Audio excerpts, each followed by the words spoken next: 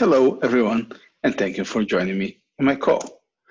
Today, we'll be talking about the future-proof and sustainable healthy diets based on current eating patterns in the Netherlands. My name is Marcelo Tisler, and I'm a member of Blom Consultants. This is a joint work with my colleagues Rolina Broekema and Hans Blonk from Blom Consultants, Peter van de Veer and Frans Kok from Wageningen University Research, Agnès Martin and Anne Lud from Danone Nutricia Research. In this paper, we look at the current dietary patterns, and we apply quadratic optimization to meet environmental targets and nutritional constraints. We do this and explore a set of scenarios. These scenarios include food systems, greenhouse gas emission targets, eating patterns, and some exploratory analysis. Let me explain a little bit more about these scenarios. All scenarios optimize the diets such that the nutritional constraints are met and the diet is as close as possible to the current Dutch consumption. On top of that, we add a few additional requirements. We first explore a few food systems greenhouse gas emission targets. They include no target at all, a relaxed target, a more strict target for 2030, and an even more strict target for 2050. On top of that, we take a look at the 2030 target scenario and we add eating patterns. So we look at food-based dietary guidelines and a few preferences such as flexitarian, pescatarian, vegetarian, and vegan. Additionally, we take the 2030 scenario and we do some exploratory analysis. For example, we combine the food-based dietary guidelines with the Dutch Rule of Five, making a very complete and diverse diet. We look at an acceptability scenario where we limit the change potential to the diet. And finally, we look at the connection between food chains. Particularly, we look at the production of milk and the production of dairy beef. For this study, we look at the Dutch National Food Consumption Survey from 2007 to 2010. This is the most recent available microdata from Dietary Survey, which covers a 2 random 24-hour dietary recall. We look particularly at the adults from 31 to 50 years old, using a list of 207 generic food products. We couple this with the Dutch food composition table, which has over 60 nutritional properties of all of this food. This nutritional table misses the detailed composition of the amino acids, which we take from the USDA database. For the nutritional constraints, we look at the Dutch dietary reference values and the tolerable upper intake limit. To look at the environmental side, we take a farm-to-fork life cycle assessment for all these 207 products, which takes into account greenhouse gas emissions, fossil energy use, and land occupation. Unique to this paper is the use of formic acid emission factors for 2030 and 2050. They are 2.04 kilograms CO2 equivalent per person and 1.11 kilograms CO2 per person per day for 2030 and 2050, respectively, both coming from the IPCC 1.5 degree assessment study. Let me give you an idea of the results we have. When we look first at the Dutch baseline diet, we see that this diet does not meet all the nutritional requirements. For example, it has too much calories and too much sodium and too much saturated fat. It lacks fiber, fatty acids, iron, selenium, and some vitamins. This diet has a high amount of dairy and a low amount of soy drink.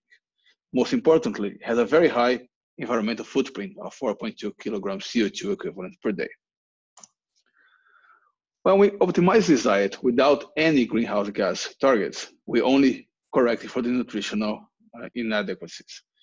This will lead to increase of, for example, tree nuts, dry beans, lentils, fish, and vegetables, and will have a consequence, a reduction of the environmental impact to 3.6 kilograms CO2 per day, which is still not enough to comply with the 1.5 pathway. When we look at the other scenarios, we see that adding a more restrict target will lead to more changes. increase of vegetables and some of the reductions, as you can see in the graph in the middle. The graph in the right shows the changes necessary to meet the 2050 scenario, which you can see can be quite a lot. That's the summary of what we see from these results. We see that the 2030 diet has more vegetables, peanut, tree nuts, fish, and soy drink than currently. It's less snacks, less cheese, less butter, less beef, less lamb, and less pork. There's similar amounts of grains and starch, has a lower fossil energy use and land occupation. The 2050 diet is actually extremely limited to only a few food groups, which include grain, starch, vegetable, milk, fish, nuts, and soy drinks. When we look at the eating patterns, we see that none of the optimized eating patterns contain actually beef. The flexitarian scenario, which by construction has meat, satisfies these requirements by using only chicken and pork. In the vegetarian scenario, egg and free consumption are increased. And most importantly, in the vegan scenario, we see that the vitamin B12 requirement and calcium can only be met by a very high consumption of fortified soy drink.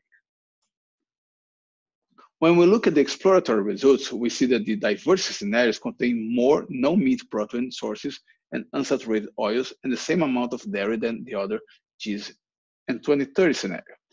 In the acceptability scenario, the meat consumption, including beef, remains much higher than in 2030 scenario, as does consumption of cheese and unsaturated oils, while consumption of dairy, legumes, soy foods, and tree nuts are lower. In the beef and meat interdependence scenario, we enforce a requirement of 8 grams of day of beef for every 368 grams of milk, but the amount of cheese, pork, and chicken are then lower than the other scenarios. What are the conclusions that we take? We can take from this paper that the current dietary intakes in the Netherlands do not comply with the local nutrition requirements and have a quite high greenhouse gas emissions. Optimizing the current diet to comply with the emissions reduces the impact by 13%. The reduction of the Dutch diet to meet the 2030 target and 2050 target translates into dietary change with less meat, especially beef, cheese, butter, snacks, and more vegetables. These changes seem acceptable for 2030 scenarios, but the changes are a bit too drastic for the 2050 scenario, which will raise questions on whether this is an acceptable pathway.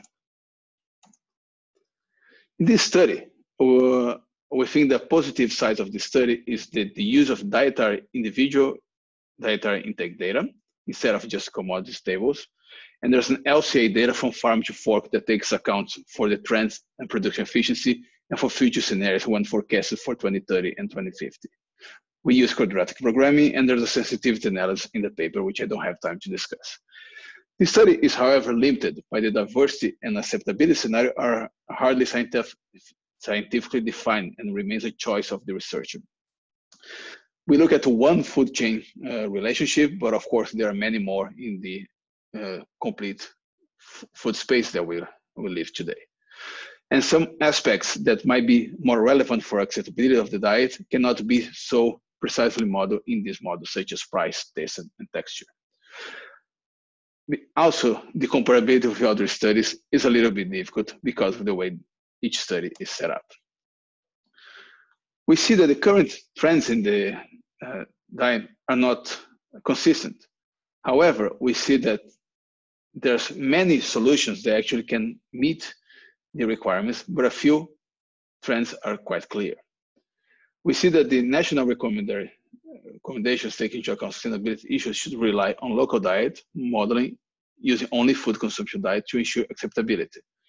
We also see that stronger product innovation seems to be needed to meet the 2050 target in terms of healthy and acceptable diets. Thank you very much.